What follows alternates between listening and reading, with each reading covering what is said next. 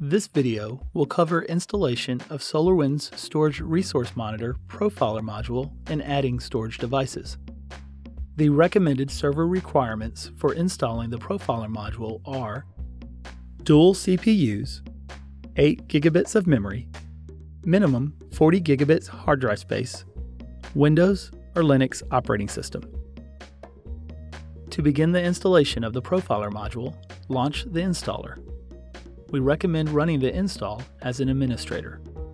Click Next. You have two options to install, Express or Custom. Choose Custom if you would like to change the install location or memory settings. Let's select the Express install and click Next. Accept the EULA. Click Finish to complete the installation.